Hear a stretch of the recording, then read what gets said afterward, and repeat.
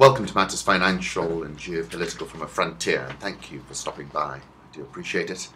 I'm looking forward to being in Maputo for the IMF Africa Rising Conference in conjunction with the Republic of Mozambique, and looking forward to that a great deal actually. And I took a photograph from the sea as the sun was setting over Maputo a few years ago, and I'll show you that photograph because I rather like it. And of course they do have fabulous prawns there as well. I woke up Hannah a lot earlier this morning because yesterday we had such a debacle getting to work and her to school, and she told me that she did not love me even a little iota. And I said, "But Hannah, you're my world," she said with some brevity. "Well, you're not mine." Then just before I got out of the car, she says, "Do you forgive me?" And I thought, women. And I said, "I forgive you everything." I took this photograph yesterday evening of Nairobi, seen from my office. Political reflections: Thailand's army declared martial law on Tuesday. Troops were patrolling in Bangkok, stopping some traffic from entering the city, placing sandbags outside a city centre police headquarters, witnesses said. Soldiers had secured television stations. One Thai army general said, "We declared a state of emergency. It's not a coup. Because of the situation, it's not stable. They kill each other every day," the general, who declined to be identified, told Reuters. "We need cooperation from them to announce to the people, do not panic. This is not a coup," the general said. Of course, the economy has been softening, and the State Planning Agency cut its forecast for 2014 growth to between 1.5% and 2.5% from a range of 3 to 4% previously. I'll put up a photograph from Bangkok. I came across this sentence in an article on global research. The Brzezinski Doctrine from the Eurasian Balkans is the definition of non-linear warfare and subversive destabilization. Gene Sharp's writings have also provided pivotal tactical advice in advancing the West's non-linear warfare strategy. Taking the use of non-state actors even further, the West has a history of promoting militarized proxy groups to carry out its policies. This is most clearly seen in Kosovo, Afghanistan, Iraq, Libya, and Syria. And then when I was looking up Gene Sharp, who I knew about previously, but I was looking for something to speak about, I came across this quote that he re-quoted from somebody called Kenneth Boulding. "That which is possible. That which is possible." Pretty powerful, I thought. Ukrainian riot policemen hold the formation against rioters during the exercises for mass disturbances suppression in the southern Ukrainian city of Odessa. Photograph Alexei Kratsov, AFP. President Zuma saying part of the capacity needed by the AU is the establishment of the African Standby Force for rapid deployment in crisis areas without delays. The Economist, writing about Kenya, says the governments of both countries, disappointed with the results, have reduced their level of cooperation. It is hard to see where the president can begin. And that was what I was writing about when I said the dashboard is blinking amber. And I quoted Don DeLillo from Point Omega, who says, "When you strip away surfaces, when you see into it, what's left is terror. This is the thing that literature was meant to cure, the epic poem, the bedtime story." Interesting piece about Al-Shabaab's new face in Kenya by a fellow called J. Bahadur, who says, "With the notable exception of Westgate, terrorism incidents in Kenya have largely consisted of lobbed grenades and makeshift IEDs. The perpetrators have tended to be sympathetic to Al-Shabaab's ideology, but unlikely to have direct ties to the group. But there are signs that Al-Shabaab top brass are beginning to take a more active role in Kenya. where the security climate has rapidly deteriorated over the past year, despite the East African country receiving vast intelligence support from American, British and Israeli spy agencies. In a 23rd April suicide attack, 2 militants detonated a vehicle-borne improvised explosive device, a VBIED, at a police station in the Nairobi neighborhood of Pangani, killing 2 police officers as well as the attackers.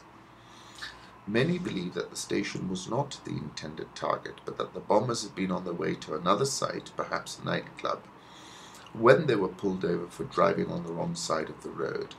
The blast was atypically powerful, and it is possible that the secondary bomber was wearing a suicide vest to augment the main explosives contained in the vehicle's boot.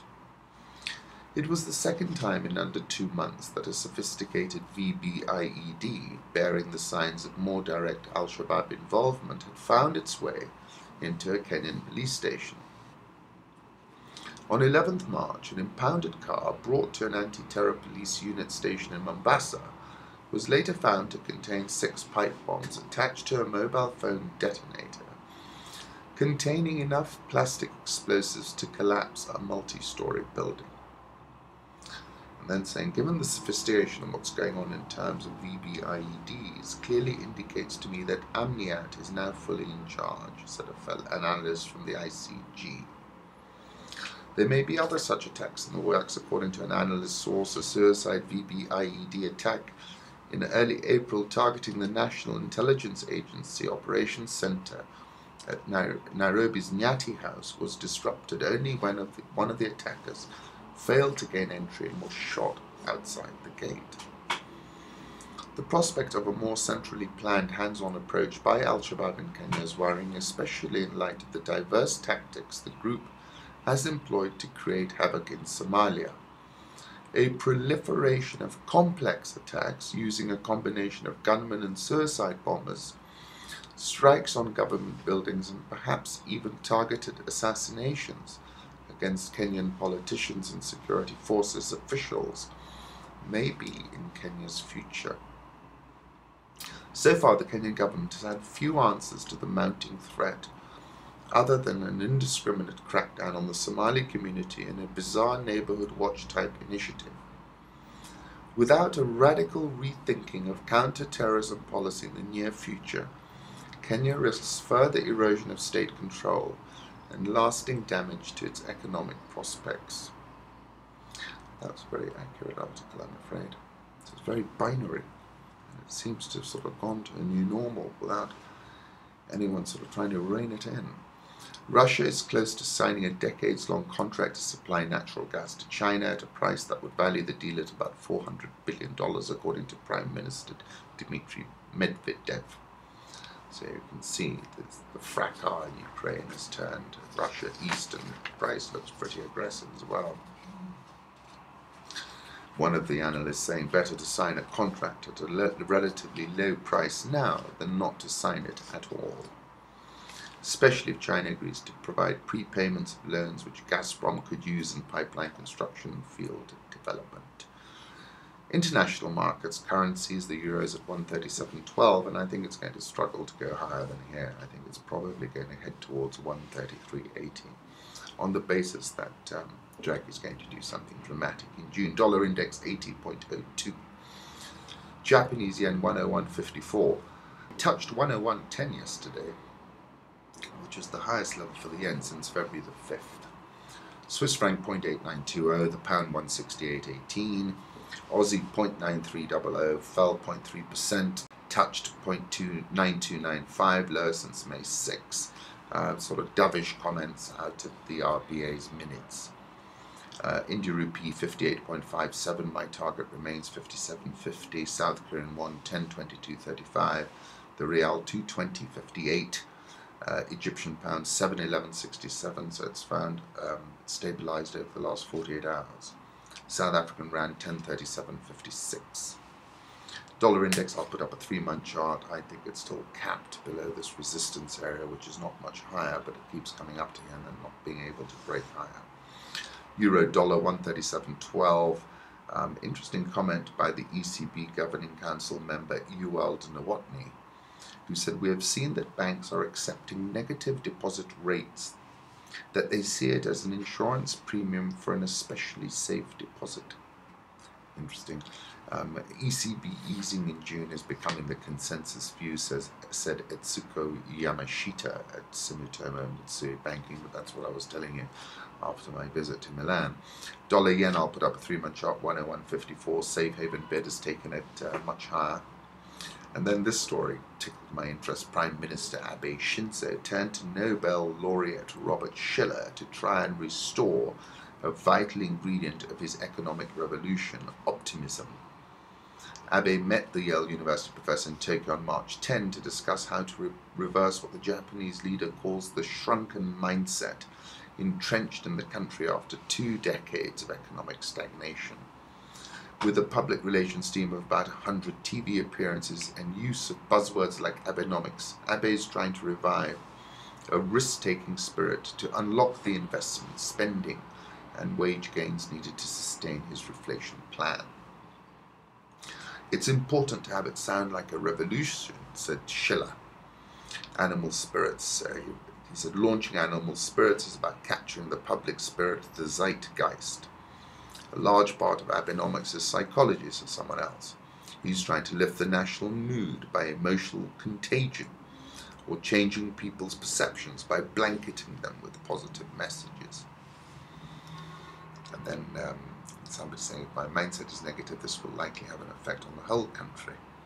I have to be as cheerful as possible." Well, he's not wrong, but how you do that is pretty tricky. Gold, 1294.04. The price pattern, which is condensing into a narrower and narrower range, is signaling a big break. Typically, it can happen either way. I, for one, think it's going to be to the downside. Crude oil, 102.20. Trades real expensive in my view. The chart of the day I'm going to put up is showing how the India's BSE Sensex index has climbed 387% in the past decade, about 13 times more than the Shanghai Composite Index. Thai baht, I'll put up a 1-year chart. It's not at 52-week lows, but it's not far off. It slid 0.6%, biggest intraday retreat in 2 months. I was following the AfDB's forecast for Africa via the AfDB and Javier Blas of the FT, and AfDB has forecast Africa GDP at 4.8% in 2014 and 5.7% in 2015, up from 3.9% in 2013. I found this infographic, Africa continuing to grow faster than the world. I'll put that up. And then finally I found the original report by the United Nations mission in the Republic of South Sudan, conflict, human rights report, and it makes pretty awful reading, saying that fighting started in the capital Juba on the evening of the 15th of December, initially among members of the Presidential Guard. The SPLA split between forces loyal to the government and forces loyal to former Vice President Riek Machar. Fighting moved rapidly to various military installations and by the next morning into civilian neighborhoods. After forces loyal to Mr. Machar were defeated, government forces entered neighborhoods primarily populated by civilians of Noya origin and began targeting Noya men. Multiple witnesses told the Human Rights Division that mixed groups of security forces went house to house, killing Noya men or taking them away. Thousands fled their homes, and neighborhoods were left emptied and often destroyed by security forces. In one incident, at least 300 men of Noya origin were rounded up from the Gudele neighborhood and detained, then killed in a facility used by several security forces as a joint operations center. Sam Smith, 68, tweeted, "For the first time since Afghanistan in 1997, the Red Cross is resorting to airdrops to get aid to people in South Sudan." I'll put up that photograph as well. Over 3.7 million new IDPs in sub-Saharan Africa in 2013, representing a 55% increase from 2012. South African all shares back near a record high. It's up 8.56% this year. Dollar versus Rand, 10.3761. I think will trend towards 10. Egyptian pound stabilized in the last 2 sessions at 7.1167. The Egyptian stock market, the best performing stock market in Africa, up 28.36% this year. Nigeria all share down 2.48%. The Ghana Stock Exchange up 5.19%, but you've had all that eroded plus because of the weak SEDI. Global Witnesses put out a hard-hitting report on the DRC, Glencore, and the Gatekeeper, it's called. Interesting piece I found, how Portugal's economy is being saved by Angola, the revenge of history, saying that 100,000 Portuguese working as immigrants in Angola's booming construction sector. When the crisis hit Portugal, Pedro Cassos Coelho went searching for help. He visited Angola. That was in 2011. Eduardo dos Santos then declared, rather generously, Angola is ready to help Portugal face the crisis. According to some estimates, Angola's investments in Portugal are between 10 billion euros and 15 billion euros. AfDB is forecasting Kenya GDP to hit 5.7% this year. I'm a seller of that. Carrefour apparently is set to make an entry into Kenya by leasing space at the upcoming Two Rivers shopping centre in Runda. That should be interesting. Apparently they're taking 100,000 square feet out of 620,000 square feet. L'Oreal says Nice and Lovely, which was their acquisition last year, a range of beauty products it acquired from Paul Knuthia, contributed 2/3 of its sales in the region. L'Oreal says it sold 40 million units of skincare, cosmetics, hair care, hair colour and hairstyling products last year, compared to 2 million products in 2012, when it only dealt with its Dark and Lovely brands in the Kenyan market. Patricia Itau attributed the growth in sales to the acquisition of Nice and Lovely, which gave the beauty firm an entry into the mass retail market. The company declined to provide revenue figures. The acquisition of Nice and Lovely helped us to tap the low-end market, given its price point. This makes it a significant business for us, which is now 2/3 of the business, with Dark and Lovely contributing 1/3 of total revenue. But Patricia did a Mindspeak last year. What a lot of fun that was. And I'll put up a photograph from that event and also a link if you want to go back and watch what she said. With the arrival of new players and growing demand, Bamburi's market share has been decreasing over time and is now in the region of 39%. This is Lafarge in response. None of the players is dominant, and there is therefore no possibility of abuse of a dominant position. Suspected Somali al-Shabaab militants killed at least 12 people in an ambush in northern Kenya on Monday. Kenya shilling, last trading at 87.657, touched 87.80 yesterday, which was the weakest level on an intraday basis since August the 12th. It's down only 1.7%, but it's not looking too good. Of course, there's a big uplift of dividends going on right now, which is probably weakening it some as well. Tourist arrivals, a key source of hard currency, being cut by frequent gun and grenade attacks at NIC Bank. Britain, the US and other Western governments have warned holidaymakers against Kenya. Indeed they have. The Nairobi all shares up 10.1939% this year. The NSE 20 is up 0.2541% so far this year. Obviously, yesterday the shilling had a very poor session, retreated 0.33%, weakest level since August 12. Stock market traded soft but on relatively low volume. Evacuations of tourists in Mombasa, coupled with a tsunami of travel warnings and a spike in asymmetric attacks, have begun to sap confidence. The Associated Press is reporting the US Ambassador Bob Godek is announcing a downsizing of the US footprint in Kenya. Markets are oftentimes the most honest messenger. Shilling in the equity market is now turning defensive. The effects of a defensive posture can spread like wildfire through the economy. The all-share eased 0.377%, the NSE 20 retreated 28.08 points. However, equity turnover was only something like 319 million, against some very big numbers last week, and 972 million in the immediate preceding session. Williamson Tea had become oversold, bounced 1.838%. Safaricom firmed 1.17% to close at 13. Scan Group improved 2.13% to close at 48. That's a cheap share in my view. Kenya Airways suffered a backlash from the tourism news, down 3.225%. Equity Bank was the most actively traded. And finally, Canal Codal continued its strong rally to close plus 2.185%. It's rebounded 10% over just 2 sessions. Once again, thank you for stopping by. If you want to follow the stock exchange in real time, just register on rich.co.ke, get a password, go to Rich Live during trading hours, which is 9:30 to 3 o'clock Kenya time. Thank you.